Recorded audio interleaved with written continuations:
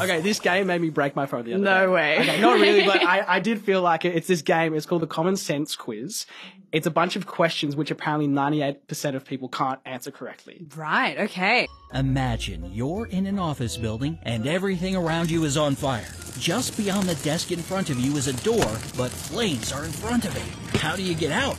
Okay, I feel like it's something to do with imagine. I think because it's an imagination, it's not real and you could just walk out. But then, oh dude, I don't know. There's flames in front of the door. There's another door. Probably there's another door. Is There's there a another window. door? You can just walk to the window. Do you have a final answer? You just walk out. That's my answer. Okay. I'm gonna say it's because it's imaginary. It's not real. The answer? Well, stop imagining. No! The beginning of the sentence was, imagine you're in an office building. Are you kidding me? Yes. That is ridiculous. Oh my goodness. That But challenge all is of looking... these things are like imagine, aren't they? Isn't that all like the whole... I guess that's kind of true. Like, none of these things are real scenarios. Yeah. How can a man go 8 days without ever hitting the hay? He does not hit the hay. Just don't hit the hay. Just don't hit the hay. I think he's meaning physically hitting a thing of hay. Go 8 days. Does that have something to do with only 7 days being in a week? I don't think hit the hay means sleep. I feel like hit the hay means like literally hitting the hay. Hitting a pile of hay. Yeah. I don't know. This is really tricky. This is hard. Okay, I'm going to say, yeah, physically hitting the hay. That's what I'm going to say too. Okay, let's hear the answer. The same way you do. He sleeps at night. Dude. That one's so confusing. I feel like our IQ levels are slowly just like plummeting this steady decline. Everyone else playing is just going to think we're so dumb. I don't know about that one.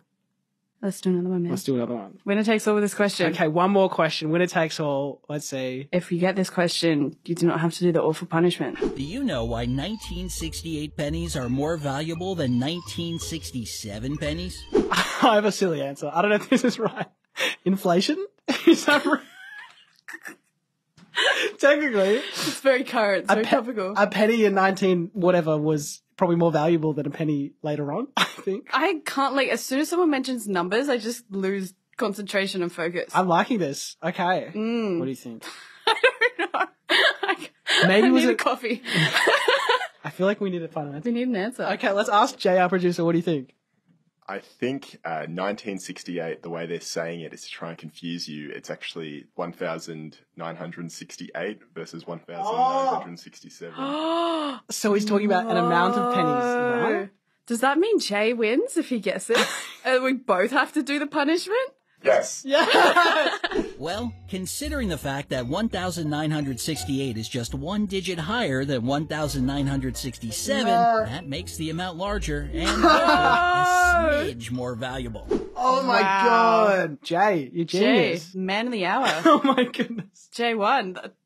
Okay, I think that means we both have to do the punishment. Yeah, send us your punishment, guys. We'll both do it. We're both going to do the punishment. Let us know in the comments on Instagram or send us a DM. Oh, okay. A pleasant punishment, please.